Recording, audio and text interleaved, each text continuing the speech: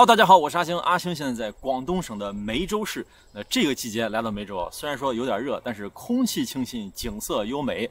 这个梅州市呢，它还有另外一个名字，叫做世界客都。啥意思呢？这里世世代代居住的很多是客家人。这个客家人怎么理解呢？就是从这个字面意思也很好解释，就是说他们呢不是本地人啊，从外地过来的，就外来的，像客人一样留在了这里，叫客家人。那这些人从哪儿迁移过来呢？是从中原地区。那古代历朝历代它不是说一次两次过来的，有上千年的历史啊，基本上都是因为战乱的原因，就一路南下来到了这里。那来到这儿以后呢，他就形成自己独有的文化，就是客家文化。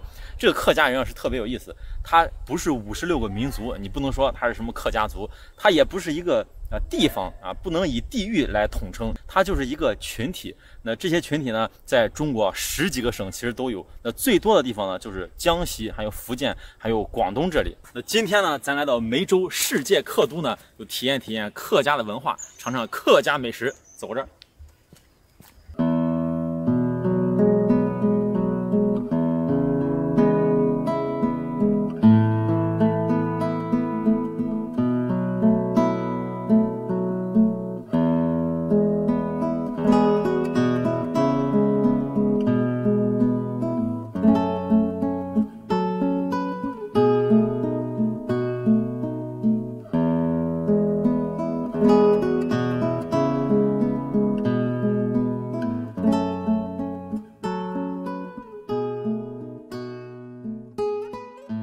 想了解客家文化呢，我觉得2点入手很好。一个呢就是了解吃，是吧？咱这吃少不了。还有一个呢，就看一看当地的民居，就是他们住的是什么环境。你看我身边这个建筑群呢，叫做围龙屋，在整个梅州地区有上百座围龙屋，但是这个呢是唯一一个入选中国古典民居建筑这本书，它是典型就是非常的大，然后结构呢也比较完整。为啥完整呢？你看前面它是个半圆的池塘，然后走到后面呢就是围屋，也是个半圆的。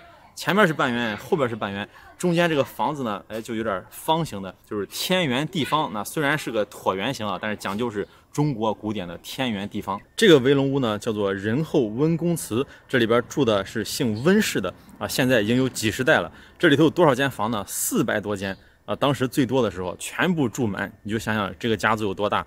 那这个房子呢是500多年历史了，它分为堂屋、横屋、围屋、化胎还有池塘这5部分啊，这个就是典型的围龙屋的建筑。在梅州这里，大大小小的围龙屋，不管是多大多小，前面都有一个池塘，都是这种半圆形的。这讲究是啥嘞？就中国风水里的财为水，就是聚水就是聚财，而且它还有防火的作用。你说万一里头着火了，这儿直接就能用水。还有呢，房檐上流下来的水，看见没有？这儿一个水渠，那儿一个水渠，全部都汇聚在这儿。哎呀，这建筑住着就绝对是舒服。这个门呢，就是从这儿进。还有人在这做饭，我还以为这成了一个景点了，原来还是有人住的。一进来一个小院儿，这建筑一看就有年代感青瓦，这写着仁厚温公祠。哇，里头好多人在这吃饭，这应该是过世了吧？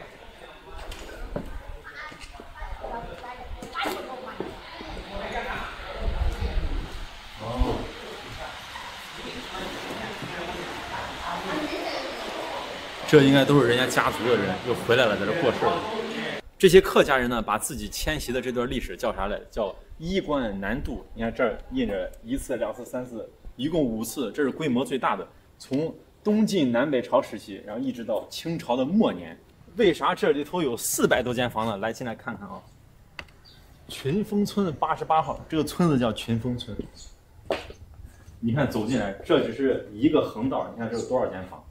然后后面还有，现在都没人住了。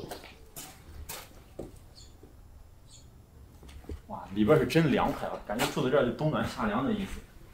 它这个围龙屋呢，设计也很科学就每一间房从这个过道里头都能晒到阳光因为它根据这个日落的轨迹。然后还有呢，就是它围起来以后，到了冬天的时候，它能抵御风寒，就真正做到了是冬暖夏凉。这里头从用水能看出来这历史的变化。那边是个大井，那可能古代的时候就用井，后来呢就用这样的地下水往上压，然后现在呢就有水管了走在这个围龙屋里头真容易迷路，错综复杂的。你看这边还有个小道道。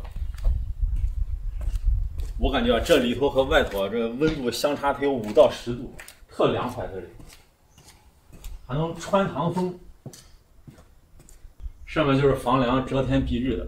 但是走在这里面有点这幽闭恐惧症，我就能想到以前这小孩子在这头追来追去的，肯定特有意思，看着就刺激是吧？前面后面都堵上。围龙屋它是咋围的呢？除了这正方形的围啊，哎，这里就是龙围，像龙一样这弯的。这个应该是第3层，它一圈一圈的，这第3圈。你看1间房、2间房、3间房，真是400多间房，让我一天啊住1间，我1年都住不过来。这还有人在这住，还养鸡嘞，养了3只鸡。这一间房单独的话没有多大啊，就比较小，但是呢，房间的数量多。这里一间开着，咱进去看看到底有多大。哇，其实很小啊。这儿放个床啊，这儿放个电脑桌是吧？往前一接，这古代没网线。但是这么多间房啊，全部住满，就很难以想象，这400多口人啊，全是一个祖宗一个祖先，都是一家人。哎呀，太庞大了这家族。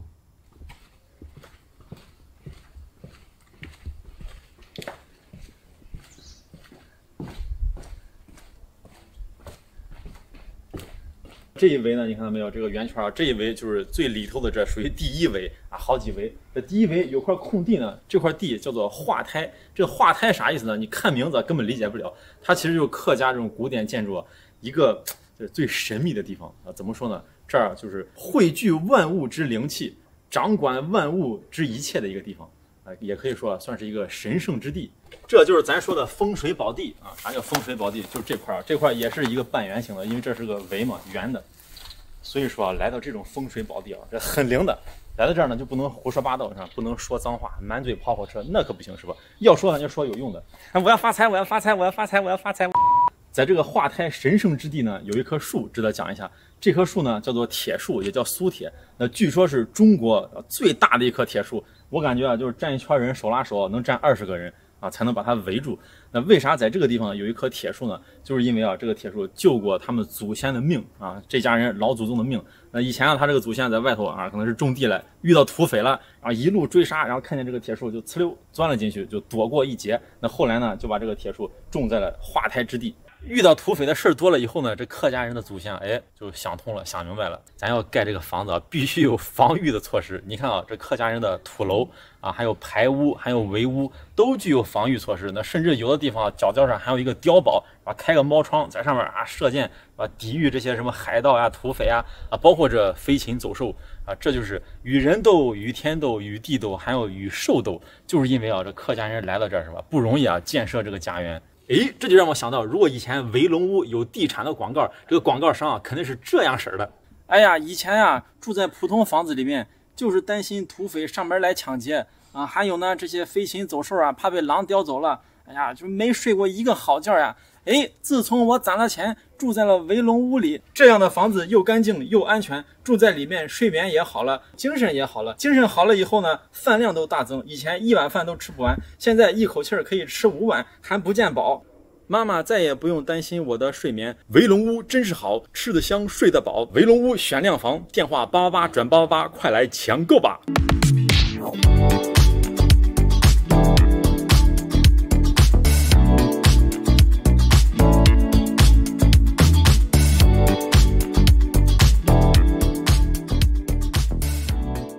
看到这么好的围龙屋呢，阿星想住一晚上那是住不了了。别看400多间房没有我住的，但是呢，可以在围龙屋里头用餐。这怎么说呢？在周围呢，我找的一家店啊，是一个农家乐，就这里100多年的老房子围龙屋。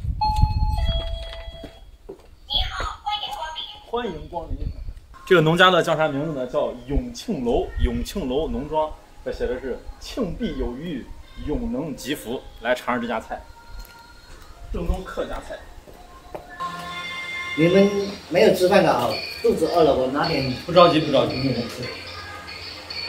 这一进来，这家的大哥太热情了。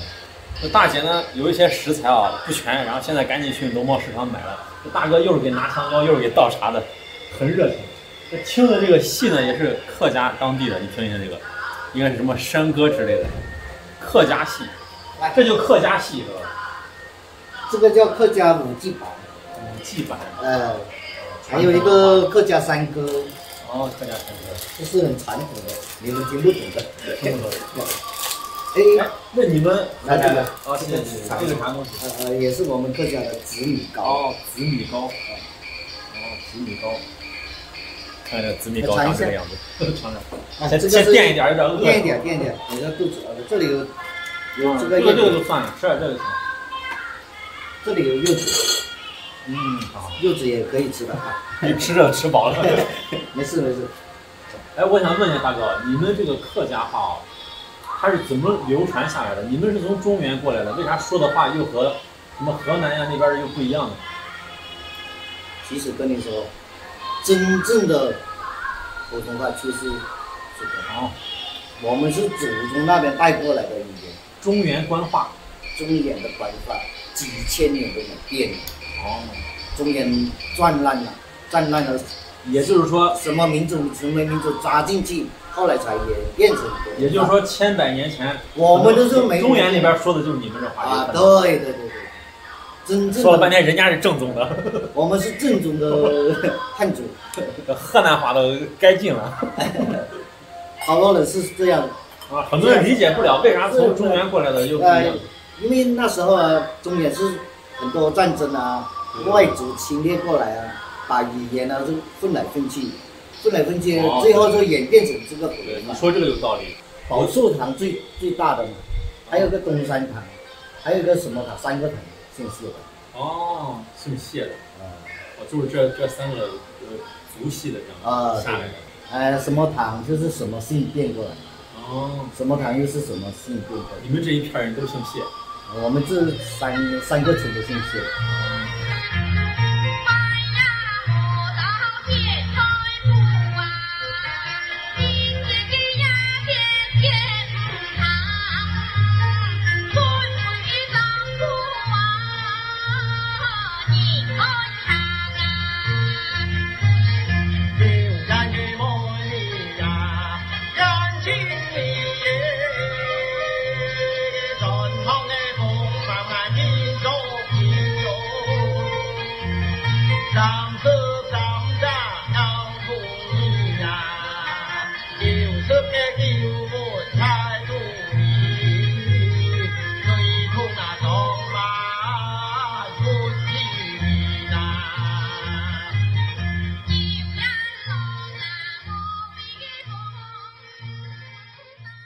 从这个小院的门钻进来，哎，你看到没有？很有讲究的建筑，不管这围屋大大小小，你像仁厚文公祠那么大它的池塘就大；那这儿呢，池塘就小，而且都是这样的半圆形，养一些鸭子还有鸡。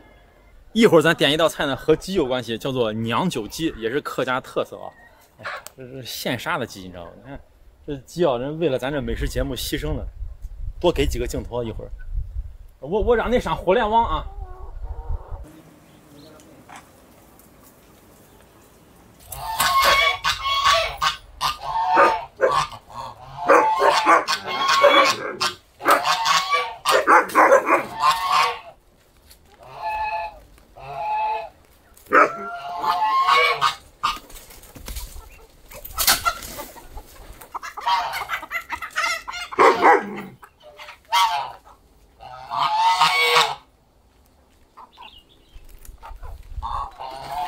漂亮的鸡。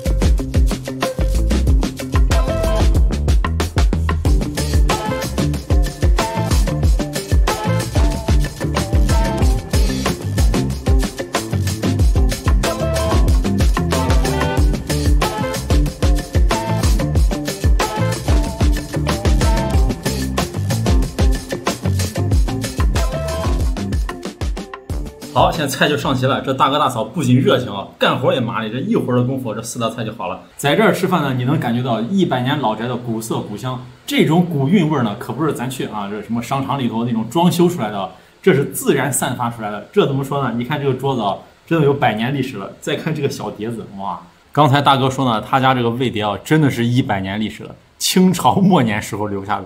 你就看上面这些豁儿，这一桌哪叫饭啊？这叫古董是不是？哎呀，就是不敢细想啊！这以前拿着吃饭的人啊，很多都不在了。还有这个就厉害了，这个托盘儿，这边写着民国23年，哇，太厉害了，都包浆了。你这味儿就民国的味儿啊！总共点了4样菜，全是经典的客家菜啊。这个是开锅肉圆，也叫开锅肉丸；这个呢是娘酒鸡啊，这个呢梅菜扣肉啊，大家都很爱吃的。这个是酿豆腐。这4样菜啊，先从哪个吃呢？开锅肉丸，为啥呢？就开锅就要吃，立马就得吃，来尝尝。本身呢，开锅肉丸指的就是这个，这是肉丸，这个呢是萝卜丸，我要了一个双拼拼到一起的。先尝这个肉的，哇，很黏啊，它里头加了一些淀粉，应该是木薯粉之类的。肉丸夹过来呢，哎，赶紧拿这个100年的蘸碟接上啊。吃起来非常的糯，就跟这个糯米丸一样，但是里头有很多肉。这个肉丸里头呢，应该有一些什么香菇啊，然后鱿鱼啊，还有肉，就吃起来非常的香。这大哥说呢，他们当地啊吃这个肉圆，哎，要蘸上这个酱，这个酱是啥呢？阿四蒜蓉辣酱，这大街小巷都能看得见，是吧？梅州当地特产。哇，这蒜味很浓啊！蘸一个萝卜丸，哇，你看这软软糯糯的感觉。多蘸一点蒜蓉酱。哇，这个酱好，非常的冲，一股甜味儿也挺辣的，最多的是这个蒜味儿。这个萝卜丸就是萝卜味儿已经很少了，主要就是这种口感。那来到梅州这儿吃客家菜呢，你会发现有各种各样的丸儿，比如说肉丸，比如说炸肉丸，再比如说就是鱼丸，反正是各种各样都可以做成丸。它为啥当地人很爱吃这种丸呢？这就和这个流传下来的这个客家文化有关系。因为他们呢是移民迁徙过来的，来到这儿以后呢，要建设自己的家园，那心中啊就最大的这个愿望是啥呢？就是一家人团团圆圆的。哎，这个丸呢就是起这个寓意啊，就是团圆。再蘸个肉的尝一尝，这个酱是相当之提味啊。吃完开锅肉丸呢，这个大菜来了啊，梅菜扣肉。来看一下这个感觉，哇，你看咣咣咣的，入口即化啊！这是瘦的酥烂，是肥的软糯。然后揭开看底下这些梅菜，哇，非常的香。这个菜就不用多介绍了，那很多人都爱吃啊，这是坐席、流水席必备的一道菜。这个菜我感觉啊，在中国菜肴里头绝对是第一梯队的，就什么宫爆鸡丁啊、鱼香肉丝啊，还有梅菜扣肉啊，都是第一梯队，一家都烂掉了。哇，太香了！吃这个菜我跟你说，得靠着墙吃，得这么吃，为啥呢？这一片下去，这就香晕过去，你坐这儿一翻过去是吧？把自己还摔倒了，你看，靠着墙吃。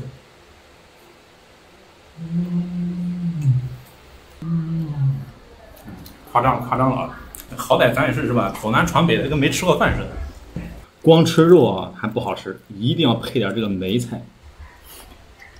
这梅菜呢吸收了肉的油脂，这个肉呢吸收了梅菜的清香，这个菜啊简直是绝了！不知道谁研究的，荤和素啊最完美的结合，让我想到就像韭菜还有猪肉馅一样啊，韭菜猪肉馅的饺子也是完美结合。这个梅菜扣肉呢大名鼎鼎啊，然后它的来历呢有2种说法，一个说法呢就是来自于这苏东坡，你看这苏东坡没少霍霍猪，你看净吃猪肉了，就来自于啊这个东坡肘子，从东坡肘子呢演变而来的，这是一种。还有一个说法呢，就是它来自于中原地区啊，就河南开封有一道菜啊，叫做芥菜肉。这芥菜肉呢和这非常像，就上面是芥菜，然后一蒸也是扣过来。来块瘦的，来点梅菜，蘸点这个酱，我觉得酱不错。啊，不好吃啊，还是专门吃这个好吃。其实啊，我觉得这2种说法都不是很准确，为啥呢？因为在全国各地啊都有这种做法，比如说啊这个芥菜肉，再比如说呢。这道菜到了四川，这川菜里头呢叫烧白。烧白呢，它底下啊也有点像梅菜，其实不是，它是用的芽菜或者是盐菜。除了叫烧白之外呢，来到浙江的绍兴啊，这个菜叫啥呢？叫梅干菜扣肉。这个发霉的霉，它也不是梅菜啊，一般什么芥菜或者大叶的青菜都可以做。这个梅菜干啊，它只是一个统称。比如说可以拿梅菜做，比如说呢拿芥菜做也可以。然后还有呢雪里红，还有呢甚至大叶的青菜啊，甚至什么白菜啊，这萝卜秧子啊都可以做。但是呢，你来到梅州这儿呢，这个梅菜干啊，人家是正儿八经拿梅菜做的。这个鲜梅菜是啥呢？就是有点像芥菜啊，就是属于芥菜类的。这个梅菜名字是咋来呢？有2个说法，一个呢就是产地是惠州还有梅州这块啊，所以说呢叫梅菜。还有一个说法呢，就古代的时候啊，天上下凡了一个仙女儿，这个仙女儿呢叫梅仙姑啊，她呢给人送了这个梅菜的这个种子，所以说呢叫梅菜。全国各地咱都不说是拿啥菜做的，但是这个制作工艺啊是相当的麻烦。很多人吃这道菜啊，从来没想过这个梅菜是怎么来的。我跟你讲啊，最少都是3蒸3晒，你想这3加3等于6，这6道工序。然后麻烦一点呢是9蒸9晒，这18回才能出这个味道，你想复杂不？然后这个菜呢，你做的时候也一定要洗干净，为啥呢？就是因为它里头啊经常含有大量的这泥沙，就是因为它不停地拿出去晒啊，然后有时候在路上，有的时候在杆子上晾，就会有一些灰尘啊、泥沙之类的，一定要清洗干净，不然这一口下去，咔一下牙就掉了。你看我叭说了这么多啊，这道菜怎么吃好吃呢？不能空口吃啊，那一会儿就真的要扶着墙，要不然一会儿就翻过去了。咱得就米饭或者是夹馍吃。这个米饭是农家米啊，农家糙米。农家糙米啊，哦，比较香。香，好。平常咱吃的白白的那是精米，那其实不香，知道吗？这个才好吃。来到广东啊，不仅又当了靓仔，你看还是拿瓶盖吃饭。哇，看这肉2片直接往上一盖。你看这油，全部把这种香的油都汇入进去了。现在啊，把瓶盖举起来，眼珠子一闭，就往嗓子眼扒拉就行了。看这有点夸张啊。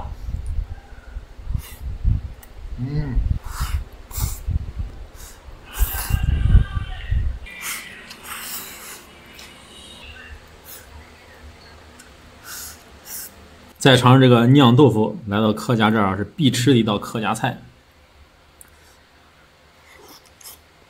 我没想到这个菜这么好吃，我以为没啥味儿，因为啊，这大姐做的时候里头就没加多少调料，就是一些生抽啊，还有葱花蒜。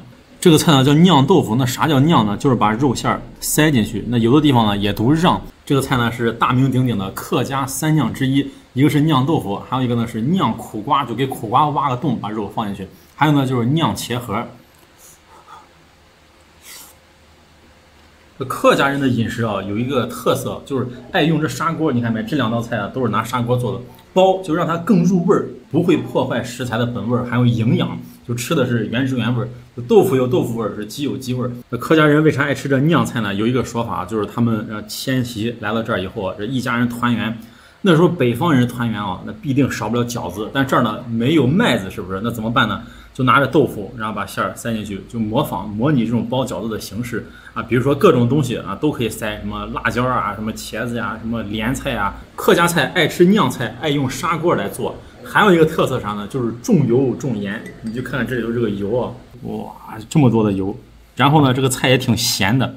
这是为啥呢？就是因为啊，他的祖先来到这儿以后呢，重新建设家园，白手起家，那每天都是重体力，就要吃一些油腻的，然后重盐这东西，然后下饭。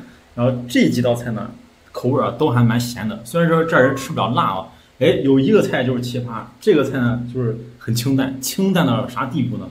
别说油了啊，盐都没有，这个菜里头一丁点盐都没有，就是酿酒鸡。这个菜就是拿酿酒和土鸡炖的，里边加了点姜，然后呛出这个味道。这鸡呢也是现杀的，你看肉质都很紧实的。为啥不放盐呢？就是这个菜呢是给就是坐月子这女人吃的，这是一个补品。本来鸡汤就是补的，再加了酿酒就更补了。为啥说这个酿酒补呢？就是这个东西，这就是酿酒。其实呢，这个酒啊，它就是黄酒的一种，里头加了也很多什么枣呀，还有当归啊这些补品啊，就是像一个药酒一样的。这个酒为啥叫酿酒呢？有2种说法，一个就是说，以前是家里的女人做，比如说妈妈，比如说妻子啊这些来做，然后还有一个呢，就是女人坐月子的时候，是吧？养身体、补身体来喝这个酒，或者是做这个酿酒鸡。所以说呢，就叫酿酒和女人有关系。但是啊，说是酿酒，其实这大老爷们儿也能喝。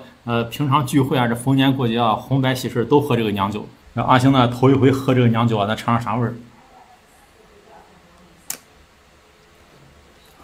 哎呦，哎呀，挺呛的，里边有点甜甜的味道，然后回口的时候是甘甜的。虽然阿星这个酒量呢号称是半杯倒啊，但是呢咱喝不了酒还能吃不了鸡，是不是？这里头大量的黄酒，哎，一蒸发呢，这个味道都散掉了，也没有啥酒精了，直接就可以吃。先尝这个鸡腿儿，一点盐都没有，非常的香，就是一点黄酒的这种酒糟味儿，然后呢就是姜味儿。这个菜就很奇怪啊，虽然它没有盐，哇，但是呢，你还感觉啊里头啥味道都有了，就是因为加了这个酒，就很醇厚，回口很香。说了半天呢，赶紧吃，这扣肉一会儿凉了可不好吃。